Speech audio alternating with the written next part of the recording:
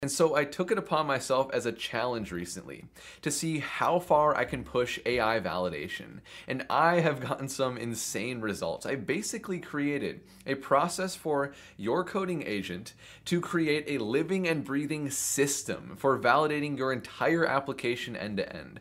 Basically replacing all vigorous manual testing you might have to do yourself and going through all the different user flows. And I've applied this to some pretty complex projects with a lot of success. And it all boils down to a single prompt that I'm sharing with you in this video. So what we have here is a meta command. You can run this on any code base with any AI coding assistant.